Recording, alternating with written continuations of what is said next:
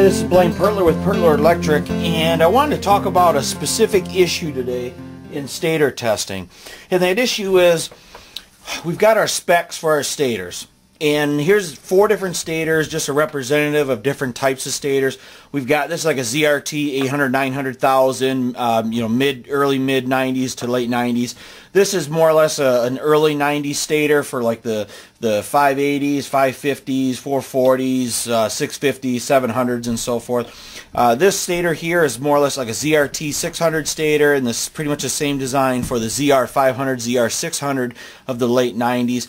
And this stator here you can see is different from the other 3.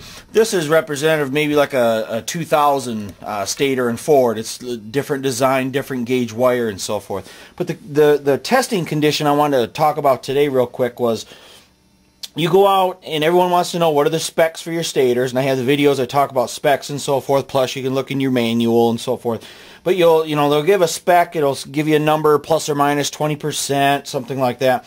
So what can happen is, let's just take this ZRT stator here for example. It's supposed to be 450 and 25, 450 for the low speed, 25 for the high speed. You measure it outside when it's cold, it's 30 degrees out, 20 degrees out, and it measures, let's say 430 for the low speed, and then 24.6 for the high speed. So you're like, well, 430 and 24.6, everything should be fine. And yet you're still having issues, it's not starting all the time, it backfires once or twice, just a little doggy sometimes. What can happen is that everyone wants to know what's the absolute range for bad. Where does bad begin?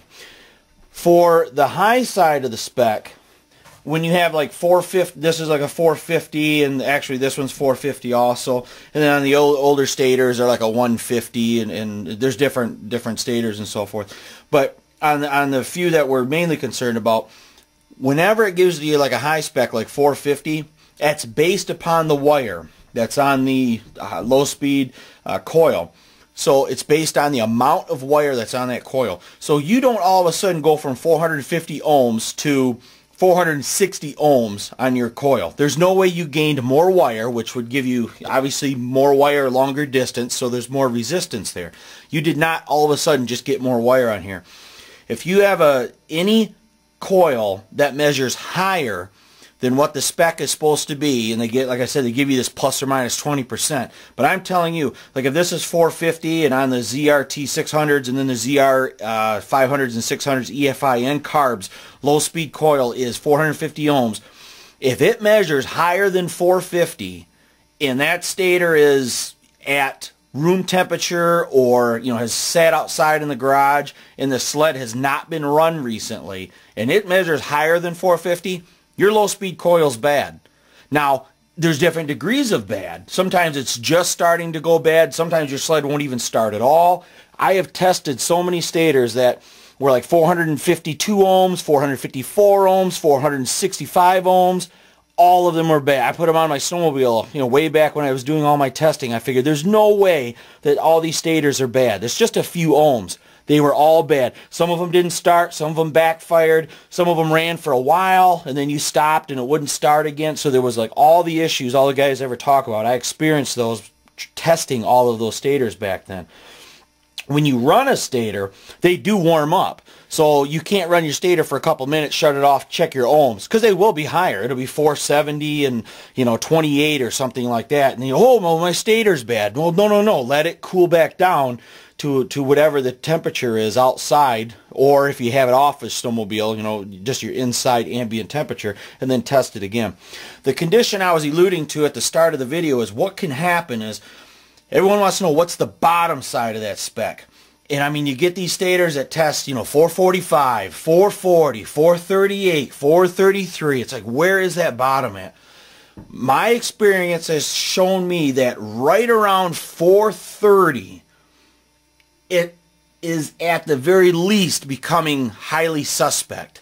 And when you start to get in the 420s on an OEM stator, now these are original equipment manufactured stators here, these OEMs, they once you start getting below 430, like I say, they're right around 430, highly suspect. You start to get in the 420s and lower, well, we can almost lay bets that it is going bad. And what happens sometimes, you'll have a stator and it measures a little bit low like that. Let's say 428, and we're not 100% sure. There's good spark most of the time. You know, like I say, you got your multimeter, you're checking, I don't know, it starts most of the time. It just doesn't run good all the time. And what happens sometimes, if you take that stator off, it's 25 degrees outside, you take it out, and I'm talking Fahrenheit, of course. You take that stator off, take it inside in the house, and it warms up just to whatever, 65, 70 degrees, and all of a sudden measure it again. And I've had stators come in here where that's what happened. In the cold, I pull them out of the mailbox when it's 25 degrees, they'll measure 430, 435 ohms, bring them in, let them just, get up to 65, 70 degrees here, and then all of a sudden they measure 452, 454, and you'll never see that in the wintertime. You'll only see that if you can get that the stator up to a more normal temperature, like, something 65, 70 degrees or so, and that's when the condition will show itself. Now, the newer stators, I brought that in because they have a larger gauge, thicker gauge wire. These stators go bad much less frequently than the old stators and so forth, so there's much fewer troubles with these stators. There's much less fluctuation in the ohms also because of the thicker wire used on the newer style stator. So if the spec is supposed to be 15 ohms, in the cold it'll still measure like 13.9 or what have you. It doesn't go down to like 5 or something real low like that. So there's much less fluctuation with the newer style stators with the wire on here. But that was a condition I kind of wanted to talk about. I get, guys want to know what's the bottom part of the spec, what's the upper part of the spec, and I'm here to tell you, if you have like a 450 or so on these, if it's over 450 and it's at room temperature or an outside temperature and the sled has not been run and not been warmed up, it is bad. And there's different degrees of bad. Sometimes it totally die, but these things will give you all the power they can while they can. Any kind of power they can put out, as long as the circuit's completed in there somewhere, it's shorting out and completing somewhere, it'll give you all the power it can. But that's like I say, interesting as far as when they're cold and they might be 430, 428, and then you bring them in the house and let them warm up, and all of a sudden 452, 453, and that's how you do know for sure that it is bad. So I just wanted to make a short video explaining that. And of course, if you have any questions, go ahead and shoot me a message on YouTube here, or post a comment below and so forth and so on. This is general information. It applies to some stators more than others because of design and so forth. So if you ask me questions, I do my best to try to answer them. But like I say, this is just a general information that pertains more to the Arctic Cat stators that I rewind and deal with quite frequently here. Thank you.